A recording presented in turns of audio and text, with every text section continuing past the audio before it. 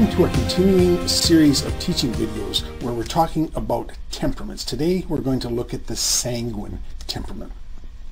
The whole concept of temperaments that we use here at Above and Beyond Counseling Center and the Academy is based upon the Arno profile system. That's a temperament analysis tool developed by Drs. Richard and Phyllis Arno of the NCCA, and it's used by counselors and NCCA counselors all over the world to teach people about how God made them. Basically, this model that we use looks at a person's needs in three distinct areas. One is the need for inclusion, or need to maintain and establish social relationships. The second area is in the area of control. How dependent are they on other people? Are they independent? Do they like to be in charge or in control of relationships? And the third need that we have is in the need for affection, our need for love and affection, and our need to maintain and establish deep personal relationships. The idea is that the Arnold profile system measures a person's inborn temperament, the way God made them, and it's not a personality profile, not a personality test. We see personalities are masks that people can put on or take off, if you like. And what it does, it alerts us to tendencies, strengths that we have. We can use those to bless others. If there's weaknesses in certain temperament areas, it's like, Lord, change me, transform me. Bottom line, temperament analysis and this tool is not an excuse for sin or bad behavior.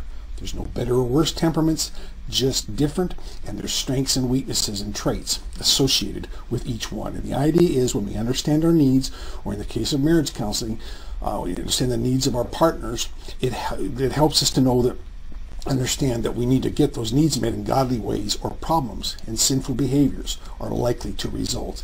Here are the temperament types. It's based on a spectrum of needs.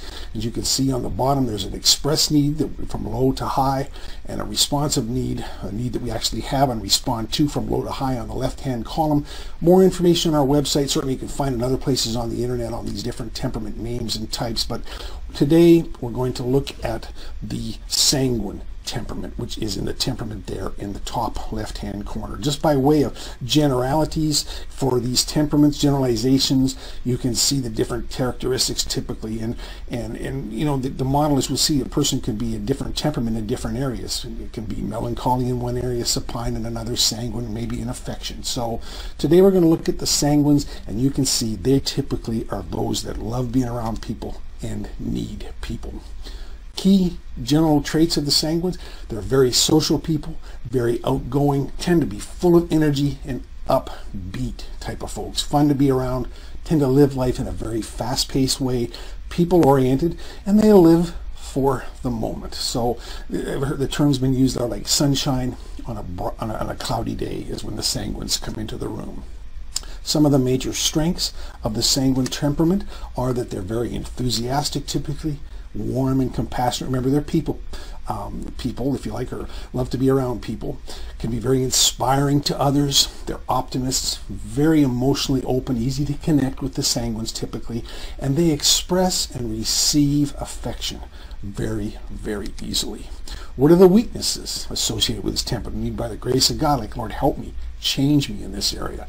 They tend to be very talkative and like to be the center of attention, and can use actually even bad behaviors to become the center of attention. Can be impulsive and undisciplined, do things on the spur of the moment, and they have a tendency, because of the need to be with people, to ignore tasks. So that can be a problem. Very prone to mood swings, ups, high highs if you like, and low lows. So that needs to be addressed. And they're very able to express and receive a lot of love, and they can be very demanding of their loved ones or the people close to them when it comes to receiving love. So that can be a weakness. Temperament analysis is useful. If you've never had it done, we would encourage you to Google it, check our website. We've got a lot of information on it.